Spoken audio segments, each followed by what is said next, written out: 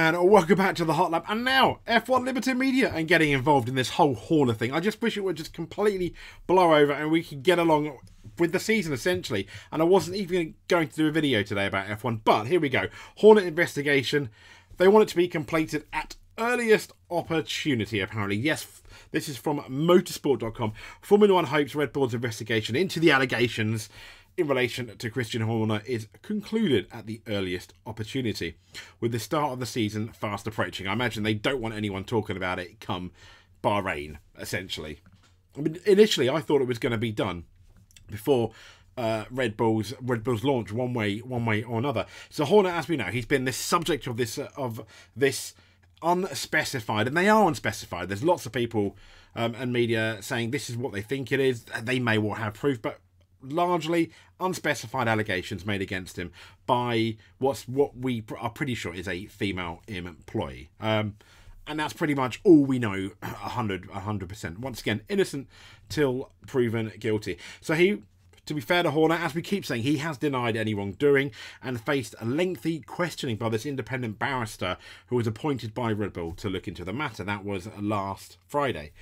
So while Red Bull is going through the process of analysing the findings, it says, of this investigation to decide what, if any, action is to take place, Horner has, I think understandably as well, because innocent to proven guilty again, remained in his job. Now, he spoke last week at the launch of the team's new RB20 at Milton Keynes, and is expected to be at the pre-season testing in Bahrain. All media at the launch were pretty much saying don't ask him any questions about the investigation, which I guess they're going to want to do, aren't they? Because we do not know that much. And at that point, a lot of people in the media may well not come to their own conclusions, but search for more information. And, you know, there's conjecture as well. So there's been a lot of interest surrounding the Horner affair. One, because Red Bull are the defending champions. They are Max Verstappen, drive to them. Horner is Max's boss, as well as the nature of allegations, which you can kind of, you could understand why there's a lot of media on this. But it's been growing in the recent days, and a lot of people are saying, including motorsport.com, it's likely to be intensifying as we go through testing and the first round in Bahrain. Now, on Sunday, as in today, F1's commercial rights holders have issued a statement declaring that it hoped the matter would be resolved as soon as possible in what could be seen as, it says here, and I kind of agree, a clear message to Red Bull to not allow things to drag. They've said, we have noted that Red Bull has instigated an independent investigation into the internal allegations at Red Bull Racing. You can just about see it here. If I make the story a bit smaller, maybe. There we go. There it is. Yeah, so we've noted that Red Bull have instigated an independent investigation into internal allegations at Red Bull. There we go. Yes, we hope the matter, they went on to say, will be clarified at the earliest opportunity after a fair and thorough process, and we will not comment any further at this time. While F1 hopes that the situation is resolved quickly, they're saying it has no formal authority to be able to force the matter. And these things, I think it should take as long as it takes. We want the truth to come out. If Horner's innocent, absolutely. If he's not, absolutely. But I think people want the truth to come out. But in relation to taking any action, motorsport.com is reporting that this falls under the remit of the FIA, and they could choose to get involved if there's any evidence of wrongdoing that goes against the standards that it upholds.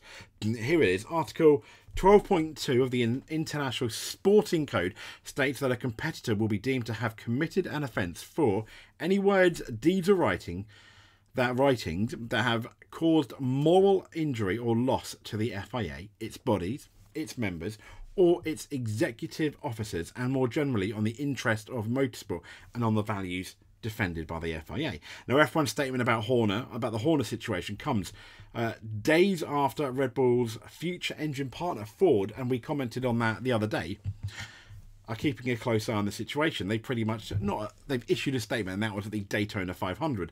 Now, as we know, they've said, as a family company and a company that holds itself to a very high standards of behaviour and integrity, we do expect the same from our partners.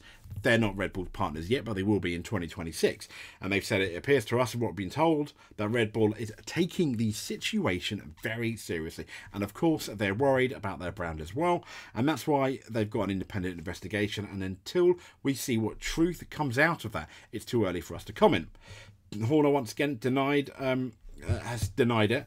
And speaking at the launch, it says, Horner said the investigation into his behaviour had been a distraction for the team, but insisted it would not impact on his focus. He said everybody's focused on the season ahead, so it's been business. It's very much been business as normal. The support, he said, has been fantastic. And he also, I think, mentioned potentially partners were mentioned in that support for Christian Horner.